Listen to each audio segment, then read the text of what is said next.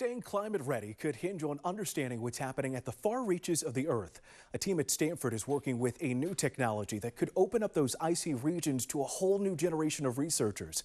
ABC 7 News meteorologist Drew Tuma has a look.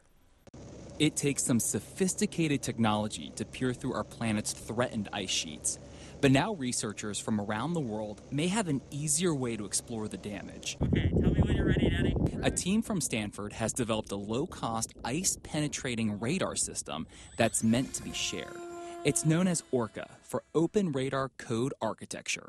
So an ice-penetrating radar is a system that uses relatively low-frequency radio waves, usually looking straight down through the ice. It takes advantage of the fact that ice is relatively radio-transparent at these hundreds of megahertz and below frequencies. There's RF connectors in the back, and then it connects to these antennas that are underneath the wings.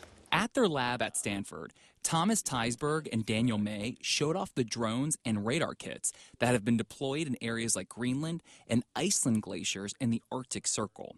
They say peering through the ice is key to understanding melting glaciers and their potential effect on sea level rise. May has focused on the massive Thwaites, doomsday glacier melting in Antarctica. The geology below the glacier, as well as the temperature within the glacier, and trying to figure out how that boundary is going to move over time. But often, just getting the radar equipment to the glacier is a major challenge. The Stanford team, including collaborator Anna Broom, have developed makeshift transport systems out of everything from snowmobiles to inner tube mounted sleds.